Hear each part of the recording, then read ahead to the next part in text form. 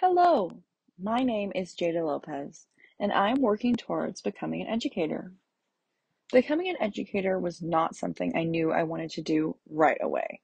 It took my own experiences inside the classroom as a student to discover if this journey was for me.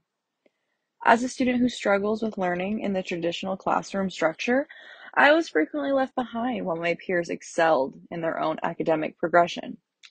It was not until I outreached myself and found new ways of learning that accommodated my different learning style. Technology was that opportunity for me. I was able to grow in new ways that made sense to me. The connections of new concepts and ideas became tangible for the first time in a long time. Being a visual learner has its own barriers in itself, but my one learning style does not include the diverse minds that will exist inside a classroom. And when these modifications are not made to material that is being taught, then it will leave a lot of folks behind. Technology is a great way to meet these challenges because it allows teachers to create material in new and different ways that start to create inclusion among every type of learner. For example, a great tool to think about using for my learning style, visual learner, is the application tool Jamboard. Jamboard is a great tool for teachers and students alike. This tool allows students to build communication, collaboration, critical thinking, and creativity. Jamboard gives students a place to brainstorm together while developing new ideas as a unit, engaging students to develop their thinking by problem solving, giving students the technology to quickly relay their thinking.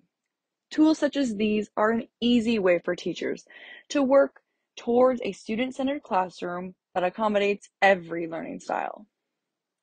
Another example of inclusive tech resources is free online assistive technology that translates text into different language in real time, verbally and in print. This is another barrier that technology can allow students to overcome inside the classroom. ELL students can have a very hard time adjusting to a new world. Culture shock is real. This, in collaboration with jumping into a school that doesn't understand you, can be extremely overwhelming and hinder the real learning and progression that can happen due to reactions to the changes in their own environment. Technology allows teachers to give homework that can be changed into new mediums that gives students the freedom to express their learning in multiple ways. This learning could be a podcast, newsletter, movie, essay, and more. Using technology doesn't only benefit the student, it gives teachers a much more accessible and easy way to grade and monitor student progression. Canvas is a great example of that. The tool gives teachers a scope and sequence of student academic standing and also a simple way of organizing their content for the quarter using the modules feature. Often, technology has a bad rep for being a distraction to students, when instead that is the opposite of what it can be.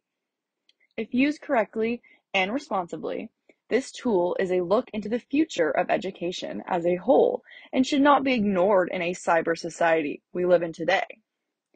Students are actively using technology and know their way around the tool.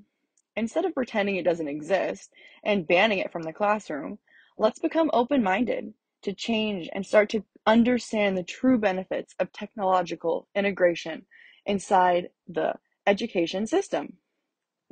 The ISTE standard, Creative Communicator, says students communicate clearly and express themselves creatively for a variety of purposes using the platforms, tools, styles, formats, and digital media appropriate to their goals.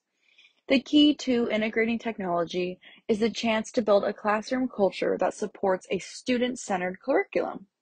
Thank you for taking the time to watch this video. I hope you have taken away some insight of just how important technology can be if used correctly. Before judging the idea, how about you give it a shot?